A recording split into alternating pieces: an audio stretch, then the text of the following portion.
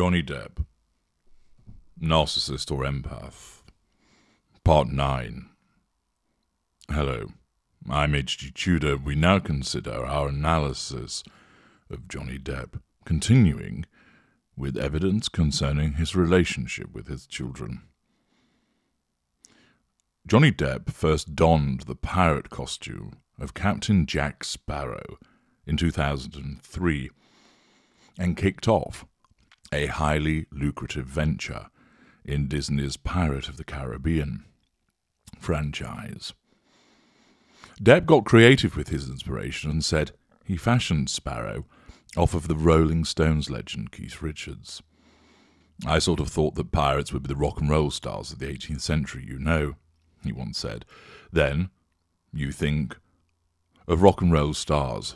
The greatest rock and roll star of all time, the coolest rock and roll star of all time, in my opinion, is Keith Richards, hand down." It's clear that Depp had fun fleshing out Sparrow's character, and he made significant money while he was at it, with an estimated $55 million banked for the third film alone. Apparently, the biggest motivation of all in doing Pirates of the Caribbean was his children, as Depp told Vanity Fair that the films were all for the kiddies. Lily Rose and Jack Depp have been in his larger motivation in his entire career. "I'm just an actor, and if I can leave something behind that my kids will be proud of, then that's what I want," Depp said to the Daily Telegraph in 2009. "I don't want my kids to be embarrassed by anything I've done." Well, although that's the stated intention, his actions that have followed his behaviour might create a different sensation than the one that he wanted in his children. Might it be that he knows what to say, but is incapable of delivering? Depp later spoke with CBS This Morning on the challenges of navigating a breakup when kids are involved. He said, "When you have children, there is no room for lies, no room for anything but the truth. Anything other than that is a bad example, I believe. Demonstration of cognitive empathy or emotional empathy." Depp went on to share his and Paradis' strategy as co-parents, which came down to nothing more than being honest with their two children. "We were just very truthful with Lily Rose and Jack, and they were just incredibly understanding, incredibly accepting," Depp explained. "I was extremely proud of them, the way they dealt with it." For Depp, watching his children grow up was a disarming experience, especially daughter Lily Rose, who has become famous in her own right. "It's such a funny thing when you see your daughter transitioning from your baby, your little girl, to suddenly being a young woman," Depp said. He went on to talk about how quickly she grew up and marvelled at how similar her path was to that of her mother's, Vanessa Paradis. Karl Lagerfeld discovered them both, though since Lily Rose had such famous parents, discover may well be the wrong term for her. Nevertheless, he capitalised on her charm as a Chanel ambassador, but Lily Rose tapping into glam and looking every inch a model was jarring for Depp. "When I see her with makeup and all that stuff, it's really disturbing, because she's a very beautiful girl, and it's all happening so fast," Depp said, adding that he'll never not be concerned about her. Is this the reaction of a proud and concerned father, exhibiting his compassion, his caring, emotional empathy, those empathic traits for his daughter? Or again, is this an individual who knows what to say, who knows how he should behave, but doesn't deliver, given many of the behaviours that have been described and which are yet to come? While Depp noted that his kids are on the right track in life, his own wild past gave him reason to be worried. He said, you start getting hit with some very interesting situations in life. You, as a parent, when they approach that teenage era, which is frightening because you still have memories of that age and the things you were doing at that age, Please don't do what I did. When Depp started dating Amber Heard, after splitting from Vanessa Paradis, his kids initially navigated the new relationship easily. In 2013, the new couple went to Tokyo with Lily Rose and Jack Depp, according to US Weekly, in what looked like a relaxing family vacation. In one photograph, Heard put her arm around Jack's shoulder, assertion of control through physical action.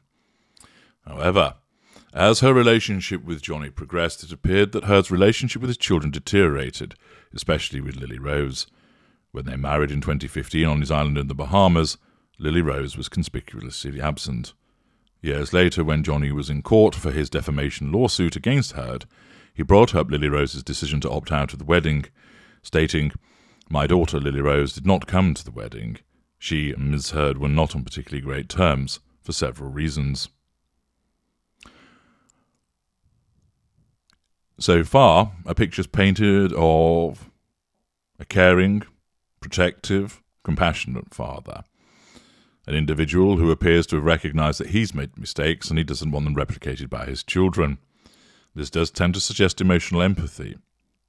Then again, might it just be the case that he knows quite well what to state, how to look, but doesn't deliver when it comes to his own performance? Perhaps looking more at the reactions of those around him than Depp himself will prove even more valuable in terms of making an assessment of him. When Heard's allegations of abuse initially aired, Lily Rose jumped on Instagram to defend her father and posted a throwback photo of the two of them. "My dad is the sweetest, most loving person I know. He's been nothing but a wonderful father to my little brother and I, and everyone who knows him would say the same," she wrote. Coming to the defense of her father in such a way suggests that his conduct towards her and her brother is one whereby he has treated them well. Remember, of course, some narcissists can treat their children well, and it's the other people in their lives, notably the intimate partner primary source, that suffers. But this is certainly compelling evidence that demonstrates an absence of abusive behaviour from Depp towards his children, which, prima facie, would support the existence of emotional empathy. Depp testified in court that Lily Rose and Jack apparently disliked Heard much earlier than when their father saw problems in the relationship.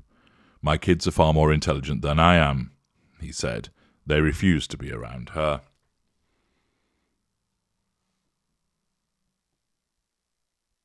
"My girl is the truth," Depp explained during his 2022 testimony, claiming that there was no truth to Heard's claims of abuse. "There were arguments and things of that nature, but never did myself reach the point of striking Ms. Heard in any way, nor have I struck anyone in my life," he added. Although the evidence of bar brawls and other testimony that is provided tends to suggest that saying he's not struck anybody in his life is not entirely accurate. Is this a clear lie, or is it simply an inability to recall what has occurred? Importantly, Depp stated, "It was my responsibility to not only clear my name, I wanted to clear my children of this horrid thing they had to read about their father that was untrue. I don't deserve this, neither my children nor the people who have loved me all these years."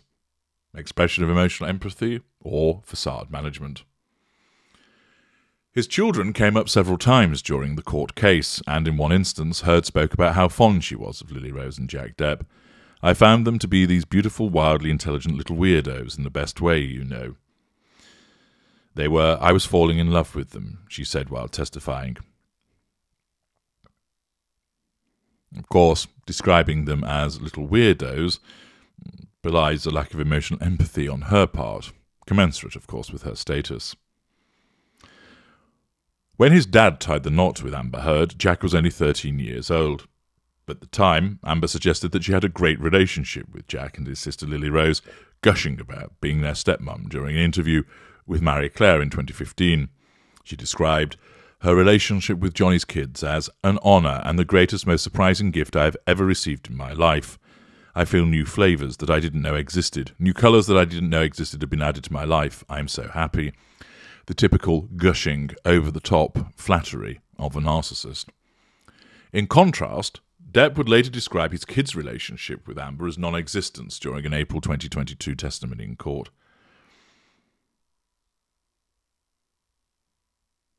While Johnny didn't say the same of his son with regard to explaining that his daughter was not on good terms with Amber, it's quite possible that things were similarly strained between Jack and his former stepmother before her split from Depp.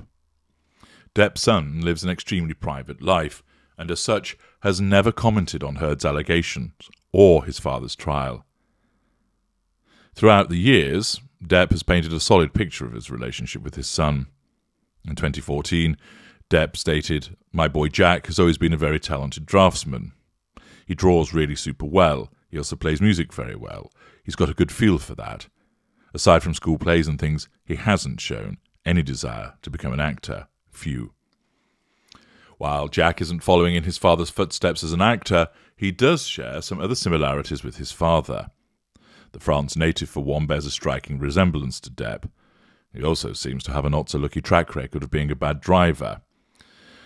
In 2015, Depp couldn't help but laugh about his son getting behind the wheel.